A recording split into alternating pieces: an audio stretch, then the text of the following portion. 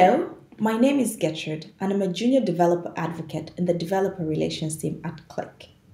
In this video, I'm going to quickly introduce you to the Qlik CLI, what it is, why you need it, how to use it, and where you can get detailed documentation about it. Let's get started.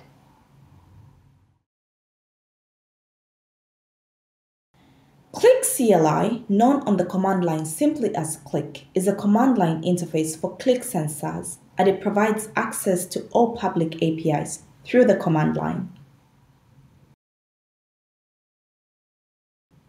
It increases usability and speeds up the work, making it easy to automate new and old workflows.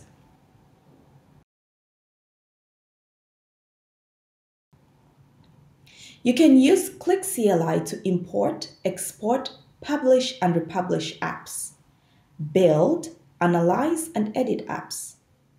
You can create, rename, remove, update spaces and assign user accesses. You can also administer tenants.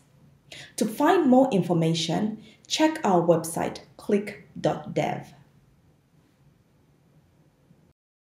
That's it.